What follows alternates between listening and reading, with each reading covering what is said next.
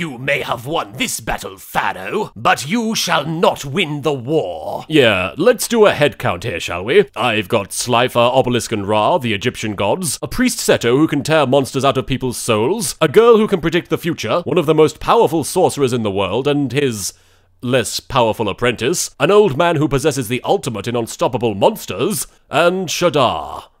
Yeah, not sure what Shadar actually does, really, but there you go. That's the head count. I have an army. We have an Exodia. Exodia smash! Ow! Have fun with that guy, Bakura. I'll be over here, making giant triangular structures for no reason, because it makes me happy. Pharaoh, now that your battle has ceased, is there anything thou requirest? Yes, fetch me some bitches, because this bitch is out. Seriously though, I do require bitches. My Pharaoh's throne, my Pharaoh's throne. You can flip all the cards in your top card zone, but you're not gonna take my Pharaoh's throne.